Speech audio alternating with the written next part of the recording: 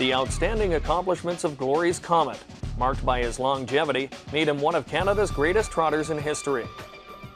The racing career of the gelded son of Balanced Image spanned 10 years and included 56 wins and just over a record $2 million in purse earnings.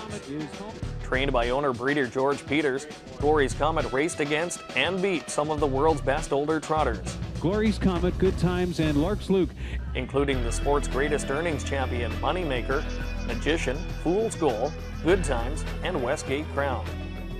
From his 56 starts, he recorded 53 sub-2-minute miles and was the first standardbred in Canadian history to trot a sub-154 mile, setting a standard of 153.4 at the time.